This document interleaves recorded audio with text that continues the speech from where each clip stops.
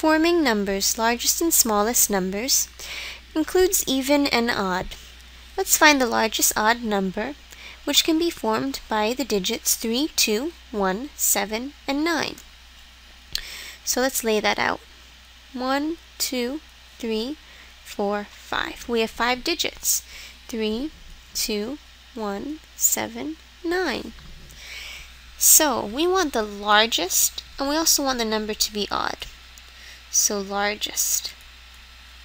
Largest means that we are going to put the biggest number we can in this 10,000s area.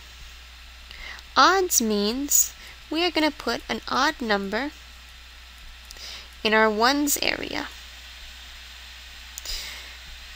So our biggest number is 9. We're going to put a 9 right here. Our second biggest number is 7. Put a number right here. Our next biggest number is 3. Put a number right here. Next biggest is 2. I'm going to put a 2 right here. And our 1, which is an odd number, we can put right there. So the largest odd number that can be formed from those digits is 97,321.